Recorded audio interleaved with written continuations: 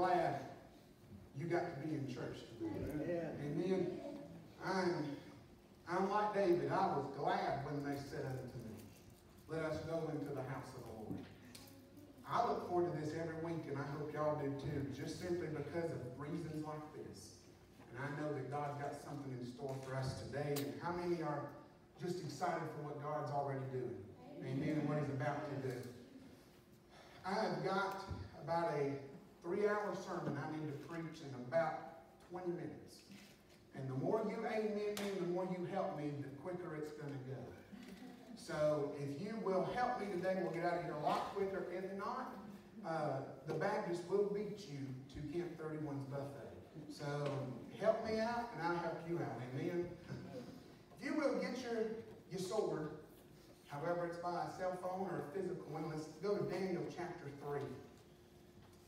And today, there's so many directions this may go, and God help me. But today, I want to talk about what do you do when the heat is turned up? What do you do? How do you live when the heat is turned up? Can we pray one more time before we go into the Word? And we always do this. Let's put one hand on our heart and stretch one hand this way, please, and ask the Lord to use me as a vessel to bring forth the Word. Father, I thank you for this opportunity. I thank you, Lord, for the calling, and I thank you, Lord, for this vocation that you have called me to minister the Word to this flock. And God, I pray that today, that, Lord, that you will anoint me as your vessel. Anoint me as the shepherd, Father. Anoint me as the messenger and the minister today. And, Lord, make this easy to preach. God, let me recall to my memory what needs to be recalled, Lord, and help me to stay on track. And, God, just help me. And, God, I pray that as I preach, that, God, the people in this congregation will have ears to hear and hearts to receive what thus says the Lord. In Jesus' name we pray. Amen and amen. Everything this morning could not have worked out as perfectly as it did without the Lord doing it, because I had no idea Misty had planned to do what she did without the notebook and the Bible. But all that really helped me segue into what I want to talk about today, simply because when I was about 15, 16, called to the ministry, I had prayed the same prayer. Because I liked to read, but the Word was always so difficult to me. I was raised in a King James only sort of, way with my grandmother, and that was hard for me, with the begots and the thous and the these and the this, and I just got so confused, and it just bored me, to be honest with you. But as I got into the Word, especially the Old Testament, the Old Testament is my favorite portion of the Bible to read, and simply because, whether you realize it or not, the Bible all the way through, but especially the Old Testament, there are so many events, so many stories, so many occurrences in there that they speak to a lot of what we go through today. Now, if you read them at face value, a lot of times you'll probably miss it, but if you get into that study and you start looking at certain stories and you start reading commentaries or books or whatever, you will start to discover that there's so much in the Old Testament.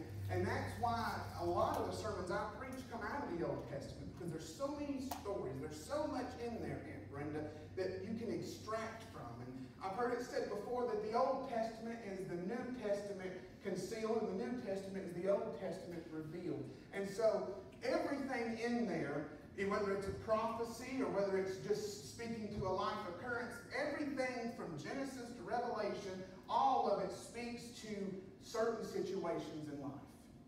And the literary term a lot of people use for that in the Old Testament is prophetic parallels, and basically that means that there's things in the story, symbols, types, shadows, things that speak to future events, whether prophetically or whether just regular day life. For example, in Exodus, when they put the blood of the lamb on the doorpost and the death angel passed, that was a symbol, that was a parallel to what would happen in the Gospels when Jesus gave up his life on Passover. Because he was the Passover lamb that when the blood is applied to the doorpost of our heart, the death angel has to pass.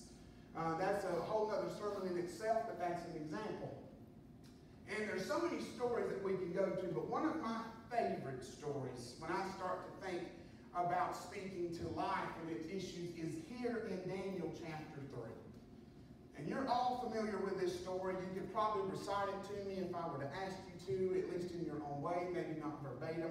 And in this story, we are introduced to three men that we all know as Shadrach, Meshach, and Abednego.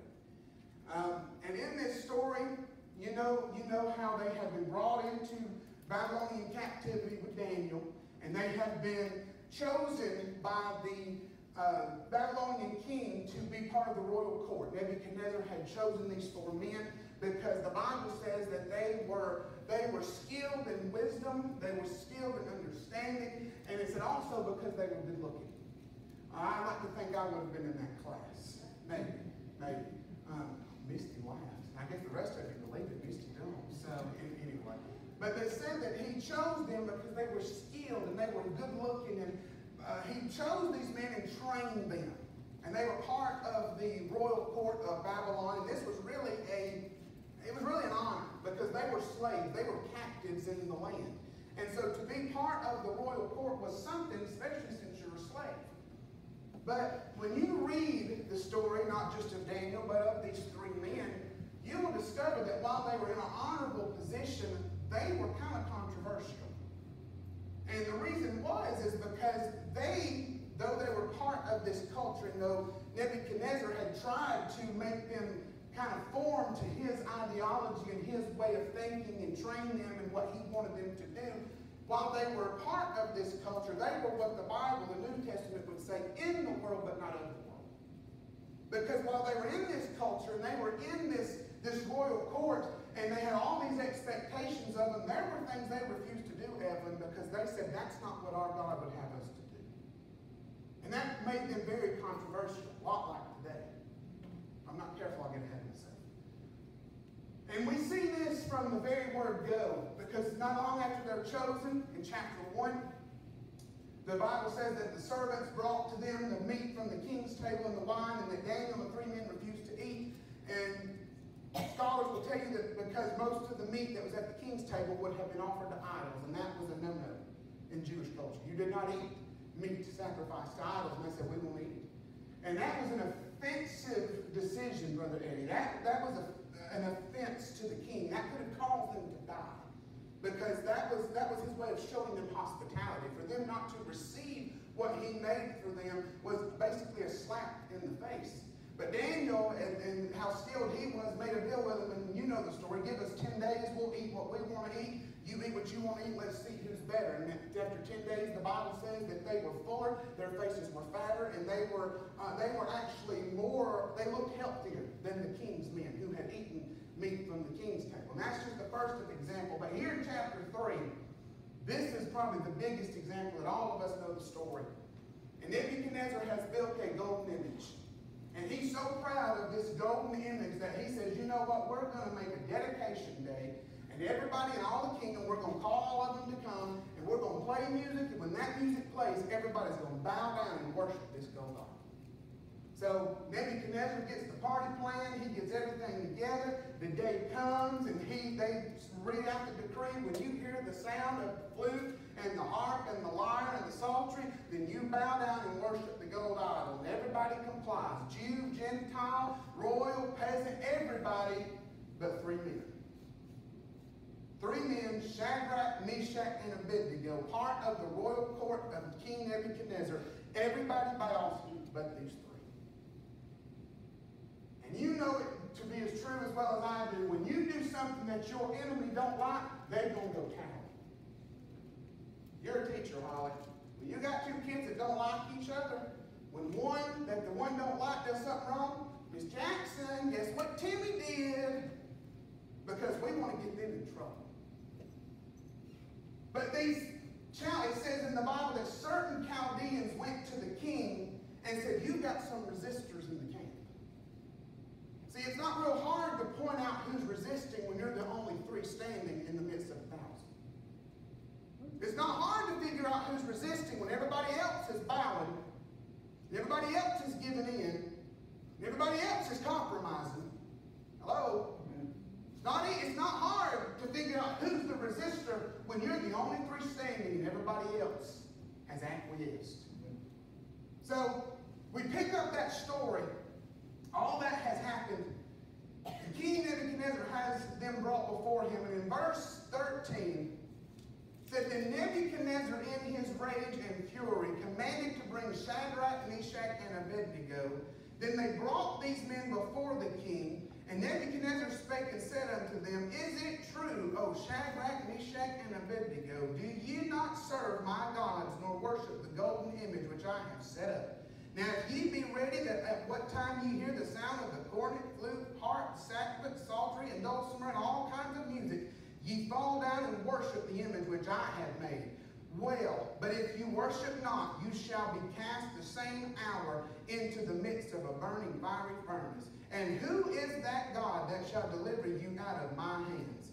Shadrach, Meshach, and Abednego answered, and this is where it gets good, and said to the king, O Nebuchadnezzar, we are not careful to answer thee in this matter. If it be so, our God whom we serve is able to deliver us from the burning fiery furnace, and he will deliver us out of thine hand, O king. But if not, be it known unto thee, O king, that we will not serve thy gods, nor worship the golden image which thou hast set up.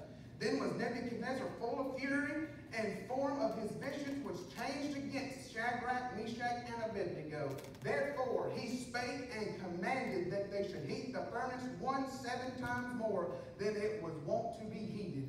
And he commanded the most mighty men that were in his army to bind Shadrach, Meshach, and Abednego, and to cast them into the burning fiery furnace. Now I want to reread one verse, because this is where this came from. Verse 19, Then Nebuchadnezzar was full of fury, and the form of his visage was changed against Shadrach, Meshach, and Abednego. Therefore he spake and commanded that they should heat the furnace 7 times more. That's where the question comes in. What do you do when the heat's turned up? How do you live when the heat gets knocked up a couple of notches? It's no secret in our society that there are numerous ultimatums that are being thrown at us because of our faith on a daily basis. It is no secret. You watch the news, work in a secular work environment, work anywhere you want to that's in a worldly setting, and you will see that there are ultimatums being thrown at us from society on a daily basis because of what we believe. Amen. If you don't believe it, just look at what our government's doing. And I preached a sermon on it a few months ago. Go back and look at it, because I told you the next thing coming on the church was persecution. And it's coming, it's here, it just hadn't hit yet, but you better get ready. But there are ultimatums every day. And in this situation, we see that Shadrach, Meshach, and Abednego have been given an ultimatum. You bow or you burn. That's the only two decisions you've got. But see, these men were so set in their decision. They were so convicted and so convinced that what they believed and the God they served was able, that these ultimatums that Nebuchadnezzar threw at them, while it was difficult to make a decision, they were nothing new, and it was nothing they weren't prepared for, because they understood when what they believed went against his society, they were controversial. They would be picked out. And these ultimatums that Nebuchadnezzar gave these men, it went from the very beginning that they came in, because his whole desire was to make them fit his ideology. Now that's important. Catch on to that. The entire reason that he brought these men in here, and the reason why he chose men who were wise and good looking, that were Jews, to be part of his royal court, is because he wanted to change them to fit what he wanted them to look like, for them to act like he wanted them to act, to believe the way he wanted to believe, so that that way they could influence others to do the same. I told y'all, the more you amen me, the quicker this thing will go. From the very beginning, Nebuchadnezzar was forcing ultimatums on these men. There's three things in particular you can see that he tried to change about them. First thing he wanted to change about them was their personality. Amen. When they came into Babylon, they had Hebrew names. We know them as Shadrach, Meshach, and Abednego, but that was not their original names. Their original names were Hananiah, which means God is gracious. Mishael, which means who is like God, basically saying there's nobody like him. And Azariah, God has heard. And in that time, a name actually defined your personality. Jacob was named Jacob because it meant trickster. And he was a trickster. Isaac meant laughter because his mother laughed when the Lord said, she shall have a son. Names back then meant more than just a label. It defined who you were. And so when they came into the land, Nebuchadnezzar changed their names from Hananiah to Shadrach. I am fearful and afraid of God. From Mishael to there's nobody like him to I am despised, contemptible, and humiliated. From Azariah to Abednego, which means the servant of Nebo or the slave of man. He changed their names in order to change their personality and make them fit the culture of Babylon. Are y'all following me?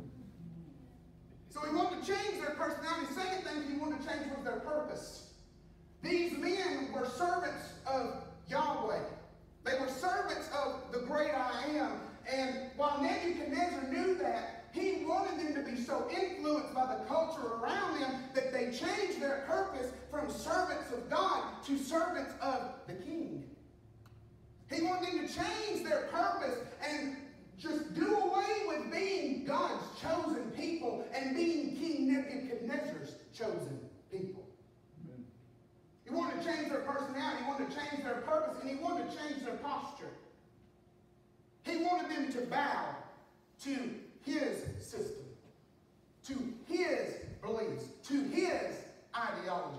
Drake, what's your point here? Can I tell you that there is a Babylonian Nebuchadnezzar spirit loose in the world today that's trying to do the same thing to the church that Nebuchadnezzar tried to do to these 3 men?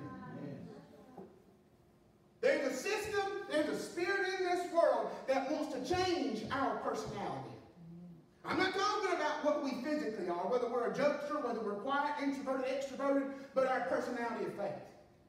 They want to change our personality of faith and make us fit their design. Yes. Make us fit what they believe. Make us do away with what we've always believed in and start adapting to what they believe in. There's a spirit in this world, whether you believe it or not, that hates the kind of preaching that goes on in a lot of our churches because it makes them uncomfortable. And they want to change that. You don't believe it? And I am not against Christian television. Please do not think that. But there are certain individuals, and there are certain people that are not even on Christian television, who will give you a watered-down, diluted gospel of I'm okay, you're okay, God's good, it's all good, and half their congregation is living in sin and on their way to hell. Amen. And the reason they do it is because that's what draws the numbers. Come on. Yes. If I can make them feel good, I better stop. Lord, you better help me. But that's what the culture wants us to preach. You don't believe it? Other than here, because I know I've said it here, other than here, when's the last time you've heard somebody preach a hellfire and brimstone message and tell them you better get right or you're going to burn? I've told you before, there's churches that refuse to have a cross in their sanctuary because it offends people. There's churches that will not sing there's power in the blood because blood's too gruesome. They're adapting. And the culture wants that, to change our personality. Second thing they want to change about us is they want to change our purpose. They want us to be people of faith, but also mix in with the world. That's right. Hello? Y'all help me out here this morning. There's a spirit that wants us to change our purpose. Because, see, Nebuchadnezzar had these men schooled in the finest schools of Babylon so that he could form them to fit his mindset. And the culture's doing the same thing to us today. You don't believe it? Every news station you watch is trying to get you to take a side. That's right. Amen. I don't care whether you're a Democrat or Republican, Libertarian, Independent, don't care. You watch one news station, you'll start believing what they believe in, because the more you listen to, the more you put in here, the more you will adapt to their form. Colleges are doing the same thing. Christian colleges now, Christian colleges, whether you know it or not, Harvard used to be a Christian college. It was founded on Christian principles, but there are men and women teaching in our universities today that are taking these students and they are molding their minds to believing all of this non-binary, all this other junk in the world, and they're trying to make our children fit their description, because you know if you can get the children, you can change society. There's a culture. There's a system wanting to change our purpose. But I have come by to tell you that our purpose always has been, and it always will be, the people of God. Amen. It always has been that way, and I'm not going to change just to appease you. Amen. That's good preaching, great. Keep on. Thank you. I sure will. And the last thing, they want to change our posture. Yeah. Just like Nebuchadnezzar tried to intimidate and force and guilt these men into bowing, the culture, the system, the ideology of our day is trying to do the exact same thing to me and you. They don't want us to stand up for righteousness anymore. They don't want us to stand up for God. They don't want us to stand up for holiness, because I've told you, it makes them uneasy. They want us to bow.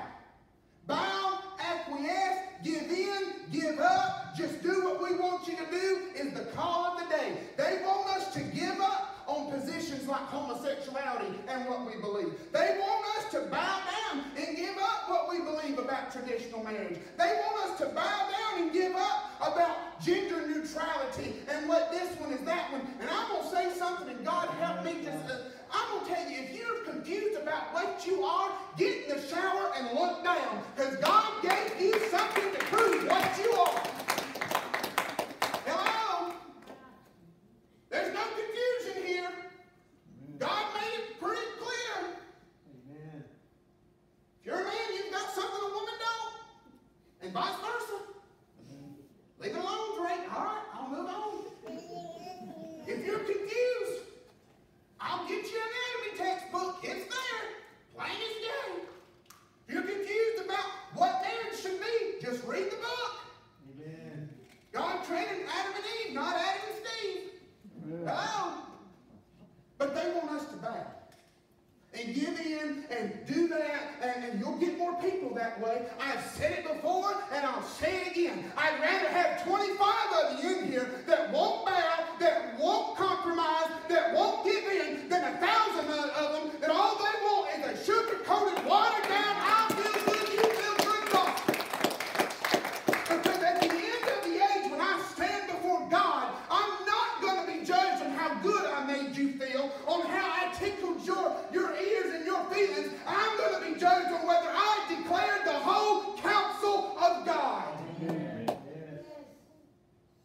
But there's a culture that wants to adapt us, change us, just like Nebuchadnezzar wanted to do with these men. There's a cancel culture, if I can use that term, in this world that's trying to cancel everything we believe, because everything we believe goes against the grain of the world. The grain of the world is all about the lust of the flesh, the lust of the eyes, and the pride of life. Everything the culture is about is anti-God and anti-Bible. And I will not adapt to what they believe, because I am for God. I am pro-God. I am pro-Scripture. And if you hate me because of it, that's fine. Because He told me many would hate you because of my name. But if you'd stay faithful, there is a reward for those who do not bow. But there is a culture, a spirit trying to form us that we must be aware of and that we must not give into. But Nebuchadnezzar's been trying to change it. And that's not even my sermon. I haven't even got to it yet, so y'all just bear with me. And he's tried to intimidate them. He's tried to mold them, and they've not given in yet, but he, for some reason, thinks that this whole situation, this whole fiery furnace thing, which was nothing but a scare tactic, would make them give up. And he tells them, look, if you'll just give in, give up, that attitude of it's better to ask them forgiveness than permission. If you'll just do that, I'm sure your God will forgive you. But just to save face, you bow, I'll let bygones be bygones, and we'll be good. But if you don't, I've got to burn you. Now, God help me here. There's a lot of folk that if they had been in that situation, they would have just said, well, you know what, it may not hurt because I sure can ask for forgiveness, and I really wasn't planning on dying today. They've just given up and said, okay, we'll do it, just to save face. That way we can keep our position, we can be good. As long as everything's good, we'll be all right. There's a lot of people that would have done that, but not these people. I love how they answered him. Sister Teresa said that they looked at him, and it said, King, we are not careful to answer you. Basically, Donna, what that meant is they were saying, King, we're not slow to give you an answer. Crystal, they were saying, King, we don't have to pray about this. We don't have to fast 3 days about it.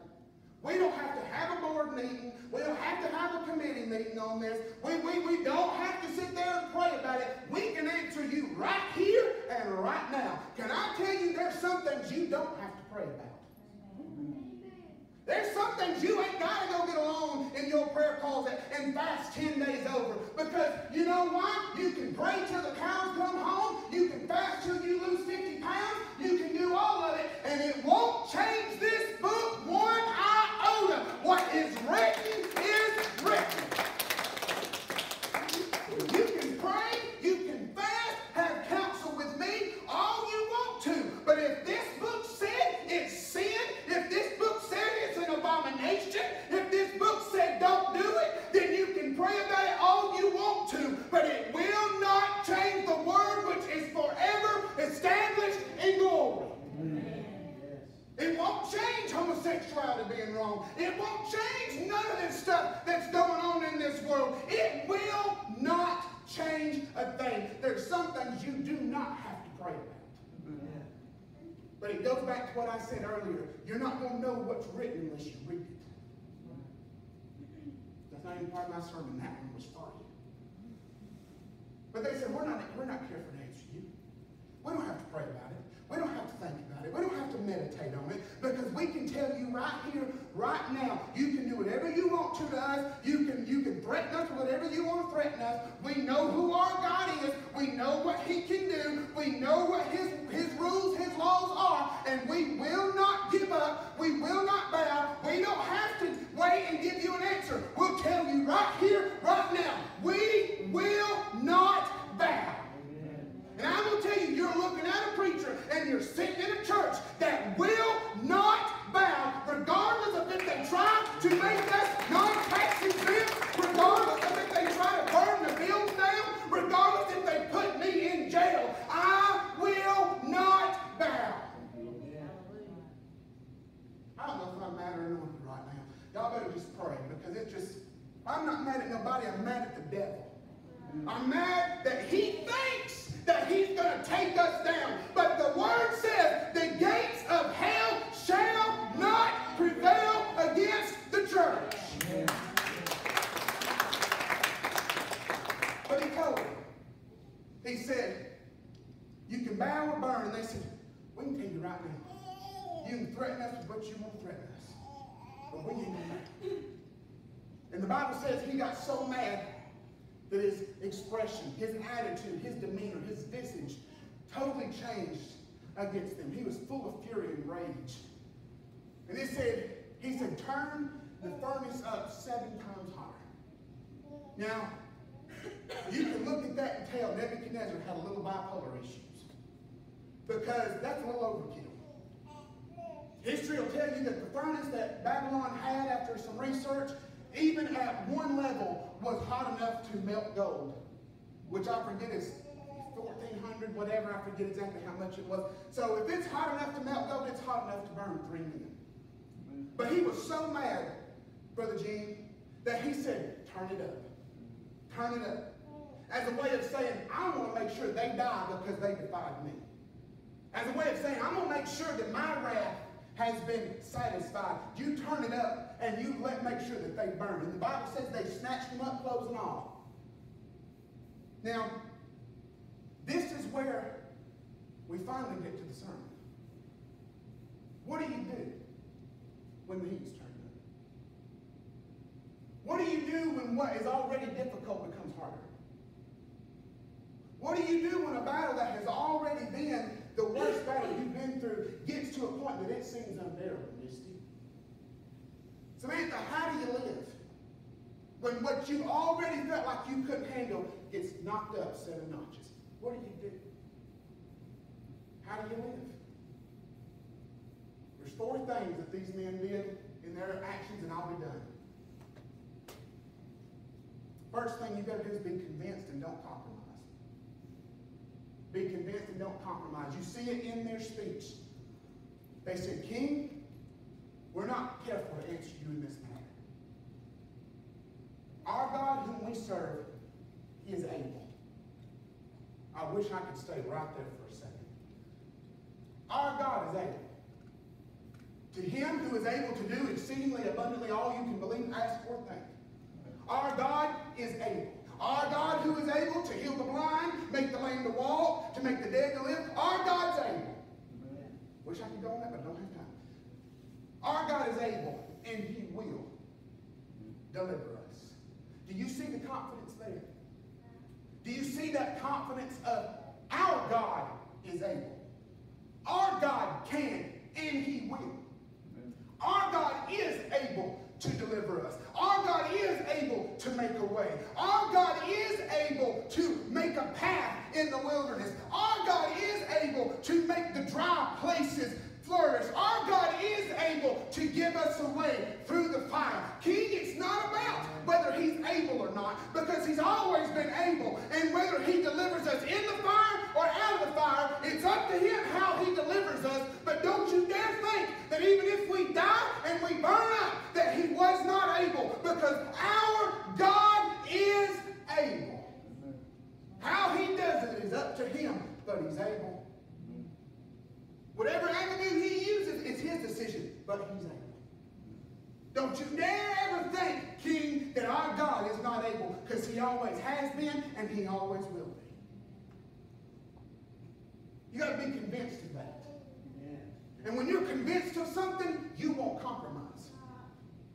When you're convinced of something, you don't have to make a deal with the devil.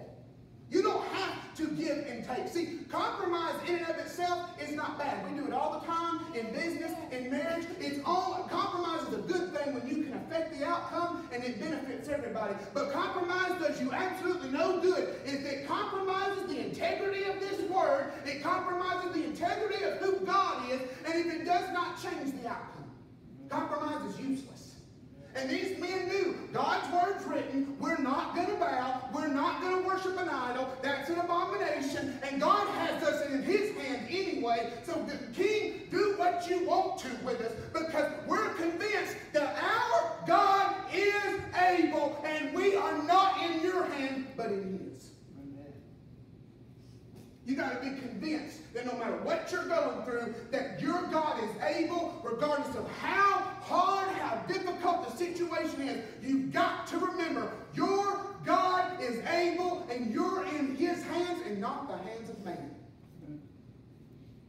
You got to be convinced and don't compromise. Second thing you've got to do is you've got to stay positive in the predicament. Look at their speech again. It said, our God is able, and he will. Now, put yourself in their position for a second. Put yourself in front of this king, and this is the way I imagine it. I imagine the king's got this big building with a balcony, and right to his right is this humongous gold image, and there's thousands of millions of people that are bowing down and they're looking up and they're watching this. And imagine these men, all these other Chaldeans and Babylonians who were spouting things off at the king, trying to persuade him, just kill them, just get rid of them because we don't like them anyway. We don't want them here. They're controversial. They make us stink. And hearing the king say, you know, I got to kill you if you don't do what I tell you to do. I'm mad at you. And imagine hearing all this, and imagine the fear that they're feeling, because not only is all these people watching them, but there's people down there. They may have had families. We don't know. And their brothers, their sisters, all these relatives that are bowing. They didn't have the strength that they had. And there you can know that they've got fear of saying, what happens if we die? Well, they've got all these emotions and all this negative stuff. And imagine having that coming at you. And then having to make the decision, which voice am I going to believe? Ooh, it got quiet. Having all these voices, external, internal, feeding, that are all telling you, don't do it. Bow, get it over with. You can ask for forgiveness later. Don't just give in, give up. Don't say nothing. Don't do nothing. Can you imagine? Bill, all the negativity, having to make the decision, that one still small voice saying, you know what's right. Amen. Imagine. And these three men, everything coming against them, and they made the decision. We're not careful to answer you, King. Because our God is able, and He will. They decided, rather than listen to all the negative emotions, all the fear, all the worry, all of the threats, Teresa, rather than feed all on off of that, they chose to reach deep down inside themselves. And remember, before I came here, my name was who was like my God. Before I came here, my name was Azariah, that God answered. Before I came here, my name meant something. And I reached way down, and I remember that. And so I know that while all this negativity is coming at me, I'm choosing to feed off what I know God can do and what He is able. And I choose to feed over the good things, the holy things, the righteous things, rather than the bad report. Where's that thing? Hold on 1 second. I meant to leave this thing out. Some of the most godly things some of you can do in what you're going through is to throw this thing away. Yeah. Yeah. But I need it. No, you don't. Go get you a Cricket flip phone for $50. That's all you need is a phone call. Yes. Y'all ain't going to help me here. That's fine. I'll preach to myself.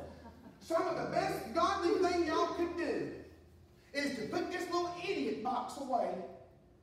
Quit scrolling through Facebook.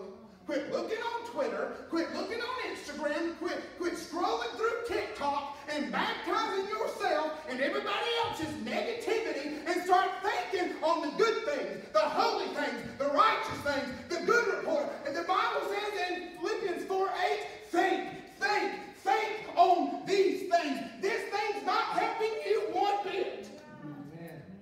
But that's what I read my Bible on. If you need a Bible, here, I'll give it to you right now. Because this thing ain't nothing but a distraction. I got that out of my system. That's the most godly thing some of y'all could do. Is put away all the social media. Put away all the other garbage. Because that's all it is garbage. And you know the saying, garbage in, garbage out. What you feed is what will grow. You want to be more positive? Get in the book. That's the only way you're going to get your mind fixated on the right things. Because this world has nothing positive to offer. Amen. Yes. This world has nothing good in and of itself. They chose to stay positive in the predicament. They chose to listen to the voice of the Spirit, to listen to the voice of God, the good things of, it was a win-win situation for them. Whether God delivered them in the fire or out of the fire. If they came out of it, great. God got the glory. Whether they died in it, great. We're going to be with Him. It's a win-win situation for me. And they said, you know what? That's what we're going to stand on because we fear God more than man. But you got to stay positive. Keep your thoughts set on the righteous things, the good reports. Sister Gloria, it don't matter what they tell you at the end of this week. You keep your mind fixated on the good report. And remember, it don't matter what that bank statement says at the end of the month. You fix your thoughts on the holy things, the righteous things, on what the Word says, that my God shall supply all my needs according to His riches and glory. Don't think about what comes at you. You think about, greater is He who is in me than he who is in this world. You got to stay positive in the predicament. Third thing you got to do, you got to stay worshipful in the worst. Yeah. Now, I may get excited here, so y'all just bear with me. I will tell you, you read that in any translation, the word worship, the word praise, any kind of form, it's not written. It's not there. I'll just go ahead and tell you that. I will tell you, though, that the life that they lived, their decision they made, was an expression of worship. The fact that they decided to stand when everybody else was bowing, to me, that's an expression of worship, however you want to look at it. But I'll tell you that I have no written evidence, I have no black and white proof that they worshiped during this time. So how do I know that they did? Because the Bible says that when he threw them in there, that the king looked in and he said, I thought we threw 3 men. Oh, I'm about ready to go.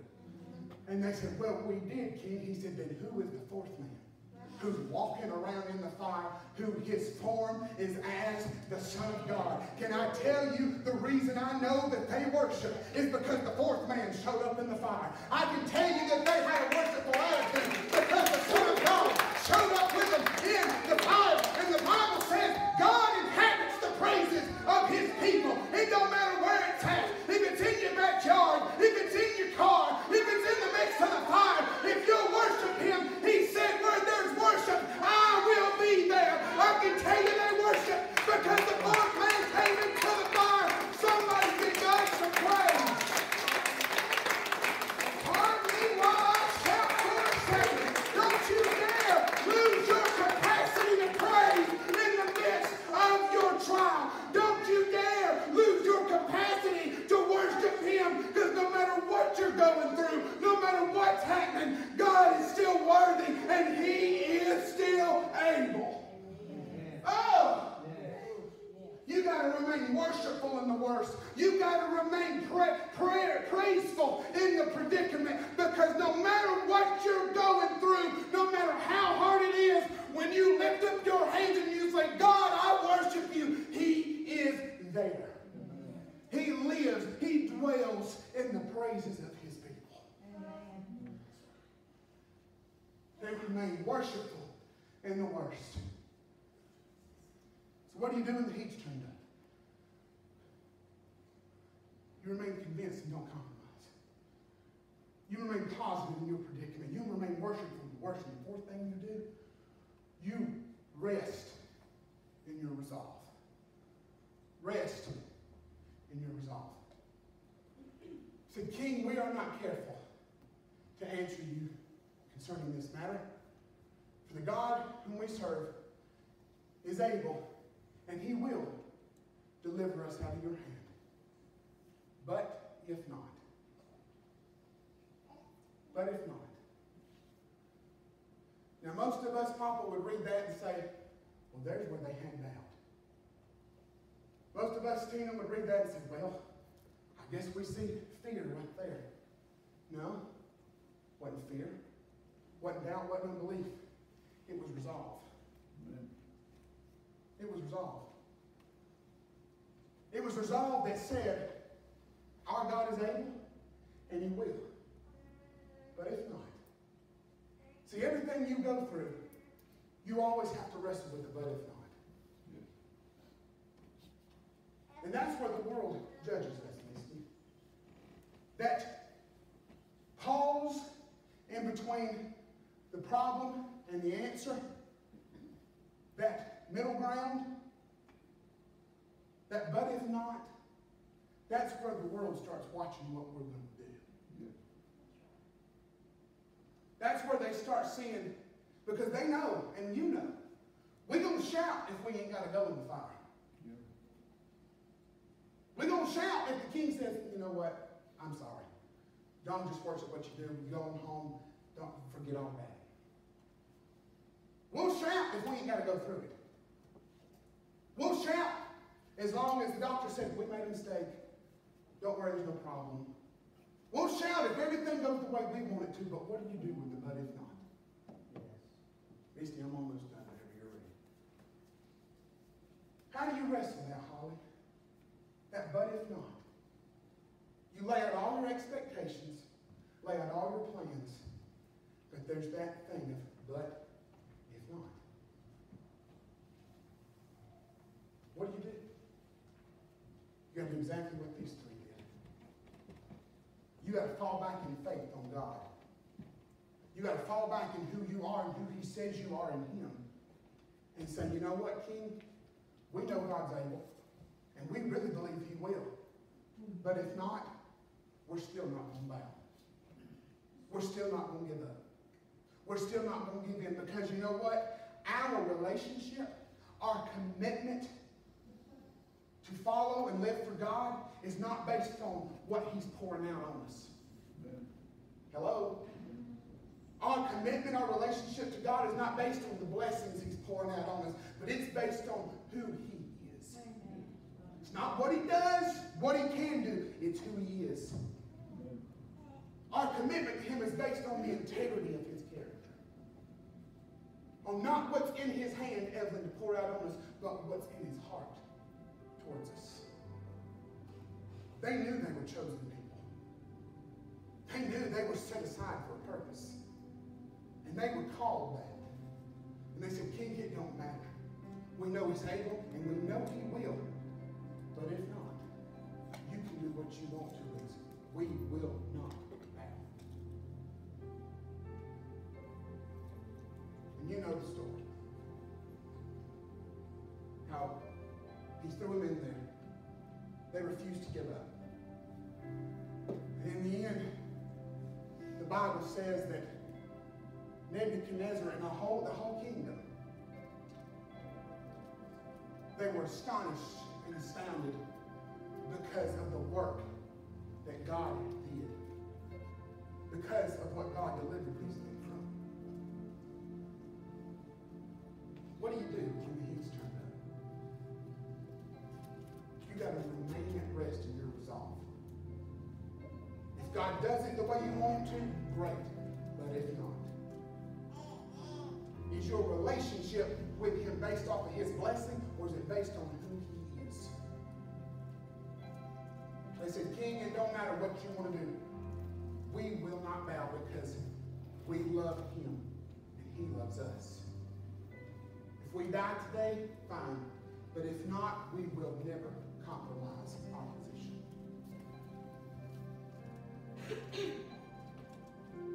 There are situations in life that the entire purpose of them from the enemy is to get us to bow, give up, be done, get afraid. But he uses scare tactics just like Nebuchadnezzar. He uses fiery furnaces. You may lose your job. We may have to put you on probation. We may have to do this. If you don't do that, well, he tries to use all those things, and even in personal battles, he uses scare tactics. You know what? You could die tomorrow and your kids would have nothing. Or, you can do this. He uses all this mess. And all some of these trials is to get you to give up and give in and just stop. But something I thought about, and I heard somebody else kind of say this, and never thought about it this way. We don't want to go through a trial, and I'm sure they didn't want to face that fiery furnace just now. But when you read the end of the story, Emma, you see that they had to go. They had to go, King. Why? Because God had to prove to Nebuchadnezzar. Because he even said, who is this God that you're trusting? Who is this God? That arrogance of, who do you think He is? I'm the King. They had to go, Brenda, because God had to use somebody you, and I'm starting a sermon series next week, and I'm getting way too much into it, but that's fine. You can hear it 4 more times. What you're going through is not about what you're going through. It's about what you're going to. And I'm going to say it again this way. What you're going through is not about that. It's about God getting the glory from it. Because when they came out, Nebuchadnezzar made a declaration and said, you do not touch these men. And don't you dare speak evil of their God, because he is God. He is real. And God, I love this, God took the place of their execution, Eddie, and made it the place of their exaltation. He took the place that was supposed to tear them down, get rid of them, make them nothing, and make the place where God raised them up. Can I tell you, when you stay faithful, when you stay convinced on who your God is and you don't compromise, when you stay positive and keep your mind fixed on what God can and what God will do, when you stay worshipful even in the worst of times, in the best of times, yes, in the worst of times, absolutely, you worship him. When you stay remaining in your resolve and you say, God, I won't bow, I won't give in, then that which was meant to destroy you will be the place in which God raises you up, in which God makes you a spectacle of his glory, of his goodness, of his grace, of his mercy. It's not about you, but it's all about him. He will take the place of your execution and make it the place of your exaltation. He'll take what the devil meant for evil and he'll flip it for your good. There's some of you in here. You've been going through battles. You've been facing pressures. There's some of you that you're facing pressure at work. That they're trying to get you to change your mind. They're bombarding you. They're attacking you because of what you believe, because of who you are as a Christian and what you stand for. And they want you to give in. There's some of you facing family members with the same attitude. You make somebody feel uncomfortable at the family get-togethers because of what you believe. There's some of you that are facing, there's teenagers. Some of them not even here. Teresa, I can only imagine what y'all face in high school now. Destiny, I can only imagine. Because I know what it's like. It wasn't that long ago I was a high school senior. And I know what it's like to be the one that they kind of pick on because, well, they don't come to the parties because they don't drink. They don't come to the parties because, you know, they believe in saving themselves for marriage. I know what that's like. I get it. Been there, done that, got the t-shirt. And when you don't comply, you're the loner. You have no friends because you're not like us. I'll tell both of y'all something. I'll tell every other teenager, Emma, sitting here, don't y'all dare. Don't you dare. Because I'm going to tell you, and this, Lord help me here.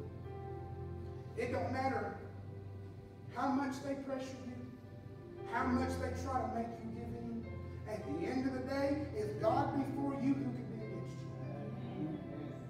If you are the only one sitting at the lunch table, that's fine, because they can't see them, but the Bible says that the angels encamp round about those that fear you. Don't you worry about them. God will take care of them. Don't you worry about those boys. God will handle them. You just stay faithful. Don't you dare bow. Don't you dare give in to the pressures, because one day it'll be worth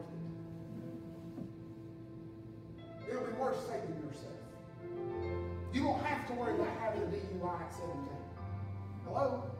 You don't have to be worried about having to go get an STD test because you've been fooling around like some of these others. You don't have to worry about all this because you've saved yourself and you've set yourself apart from God. Don't you dare give in.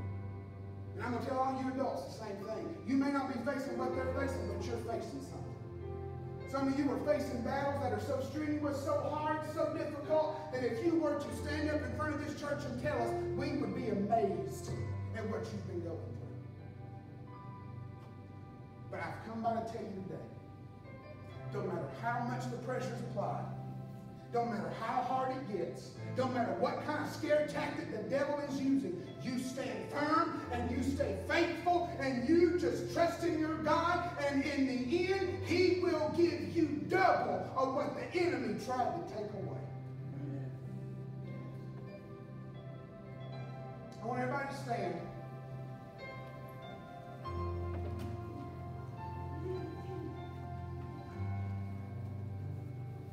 If there's anybody here, now we've already prayed for a few, but even if it's still you, come on. If there's anybody here and you say, Brother Drake, the pressure's being applied. I feel like I can't take any more. I've been going through the fire. I've been going through, and I'm just about burned up. If that's you, and you've got to have some strength, you've got to be reminded to have your faith built. If that's you, I want you to come to these altars real quick and let us pray with you. If that's you, come on real quick. We won't tarry long. If that's you.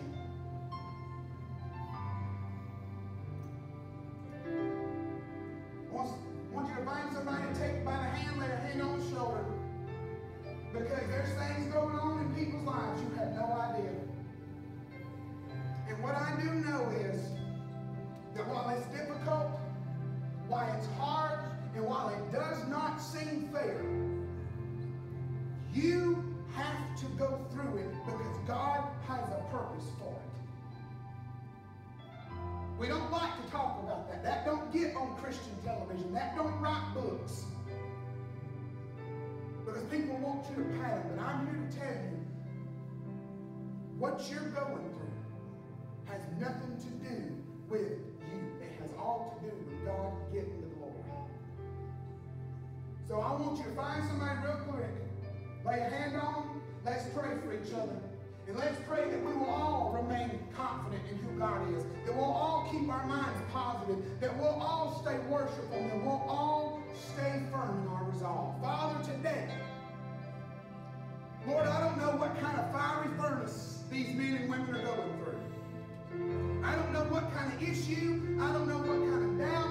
I don't know what kind of problem that is going on in their private world, Lord. But God, I don't have to see it. I don't have to know it. I don't have to be told about it. What I do know is, God, that there are people in this room that need strength, and they got to make it one more day. They got to make it just to the next time, God. They know, God, that you're faithful. But God, the enemy's been bombarding them. He's been making them struggle. He's put in their mind fear, doubt, worry, and he's been trying to scare them away and make them bow. But today, Lord, we're going to stand firm as a church. We're going to stand firm as a people, and we are going to declare and decree that we will not bow. We will not acquiesce. We will not give in, but we're going to stay faithful and see the salvation of the Lord.